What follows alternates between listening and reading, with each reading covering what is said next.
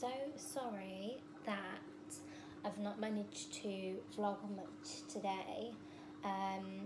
Laron's been going back to school, so to be honest, it's kind of really thrown me off because I've never experienced having a child go to school. My water, I've just been to the gym. I did have to stop because I didn't eat properly, and I felt really dizzy, so I had the yogurt, which I will probably just put a picture up here, and then I had the tuna wrap. So now I'm just about to cook the, I think it's a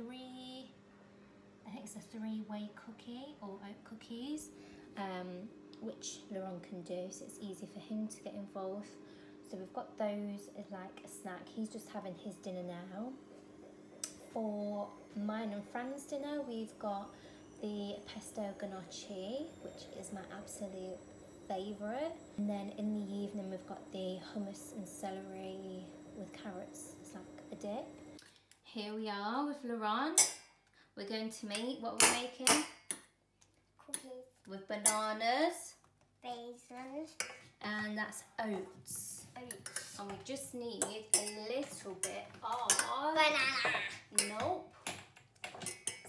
Cinnamon, but I don't know where. It looks like the It looks like cinnamons where you watch a movie. Not the cinnamon. It's cinnamon. It looks like it where you watch a movie. Oh, it sounds like it, you mean? Yeah. Yeah. Days just keep on getting much darker. Even when I'm down in the low, I remember what you were saying. Sometimes all you need is a spark, and maybe just a better kind of bitter, bitter, bitter, bitter, bitter, bitter, bitter, bitter.